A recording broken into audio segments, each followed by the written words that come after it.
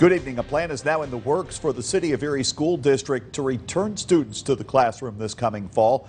But now school board members need ways to ensure safe social distancing inside and outside the classroom.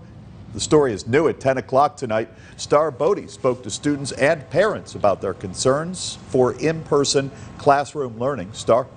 Sean, there's no plan set in place, but the Erie School Board is unveiling what the future could look like as they anticipate the students' return. Plans are underway for the Erie School District to welcome back its students this fall. This coming after the Pennsylvania Department of Education provides preliminary guidance for reopenings of schools.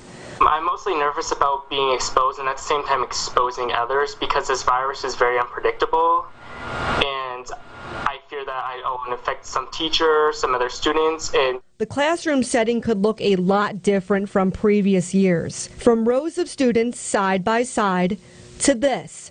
Desks completely spaced out and smaller class sizes. The CDC and the Department of Education are recommending 6 feet of distance between desks when at all possible. So right now we're just going through our buildings and assessing with those parameters. Superintendent Polito tells us it's still unclear if students will be required to wear masks during the school day. The school board also looking into ways to socially distance more than 5,000 students on buses to and from schools. That's just not even possible, so we're more than likely going to have to look at some type of alternative schedule next year, a hybrid of in-person and remote learning.